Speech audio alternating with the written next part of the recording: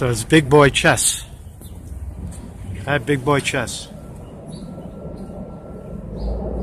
Death in the air in Syria. So last night you saw bombs falling over Syria, right? And they're pointing, everybody's pointing the finger. They're blaming the blame game, right? This ties into what I was talking about this weekend about the military-industrial complex. So you're starting to see it play out, right? The markets hit an all-time, you know, they hit record highs, and then they top out. And then you see a reversal pattern, and then you start to see this happen. Right? Blame game, right?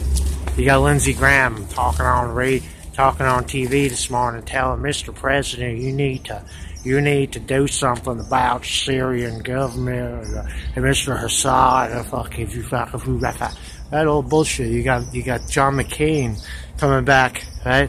They're getting desperate now. John McCain is talking about you got to revive the TPP, get the globalists back in play. Who pays the price? Right? Who pays the price? It's the young people. 17 to 24, that's who's going to go fight in Syria. They're looking for their war, right? See, the trap right here is to get involved. The Syria thing has been going on for a while, right? We know that, right? It's a power play. It's a civil war. We shouldn't be there. We should be leaving them alone. I don't know all the details of it. I know that whenever you blow up a country and take out the president, you create a power vacuum.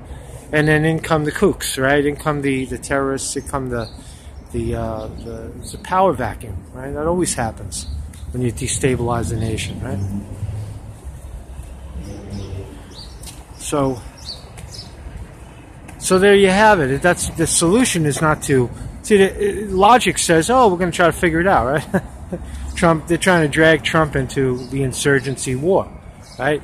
You even got Trump now saying it's Russia, you know, that there's a price to pay and all this shit, right? They're trying to get that war, man. They're going to try to get that war. But who pays? That's what I want to talk about. That's what I want people to realize, that 180,000 young people every year. Every year. Markets are up right now. Futures are up. Pow. I looked at the NASDAQ this morning. Dow. Everything's up. New York Stock Exchange futures up 180 points. Wow, business. We're going to get our war. Right?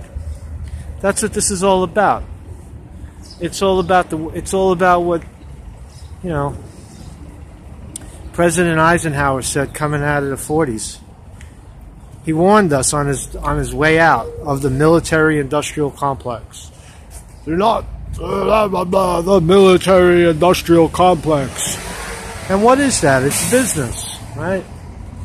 Jerk-offs like Lindsey Graham and John McCain and Mitch McConnell and Nancy Pelosi and Chuck Schumer and all these guys, right?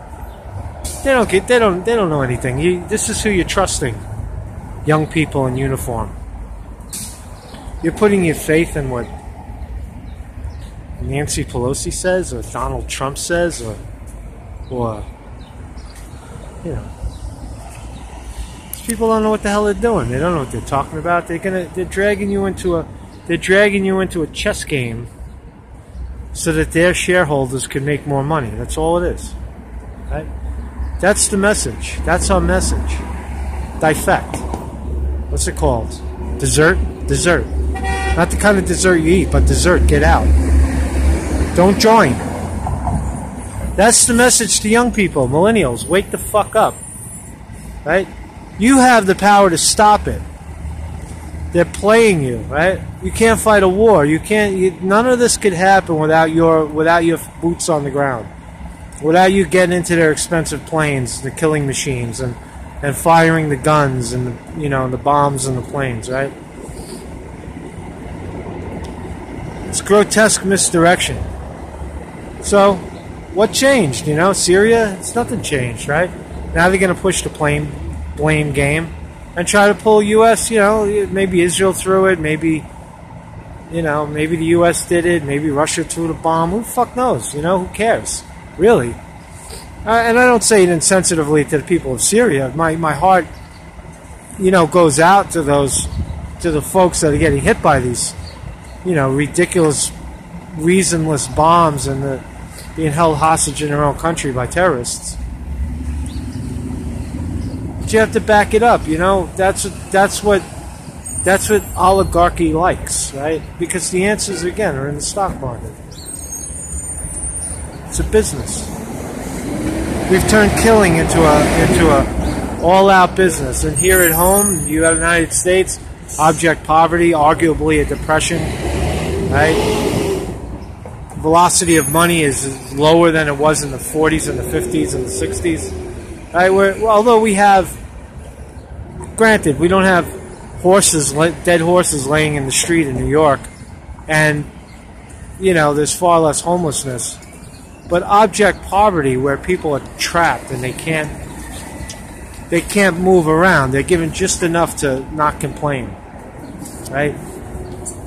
That's what's going on. And when you break the oligarchy grip, starting with war, insurgency wars, we have no business doing that. It does not have anything to do with homeland security. It has nothing to do with prosperity at home. Right? The arts. Where's the arts? Where's the arts? People are silenced. It's pretty ugly. The bombs will keep falling. Watch the markets. Stock market holds the answer. Young people, don't join. Defect.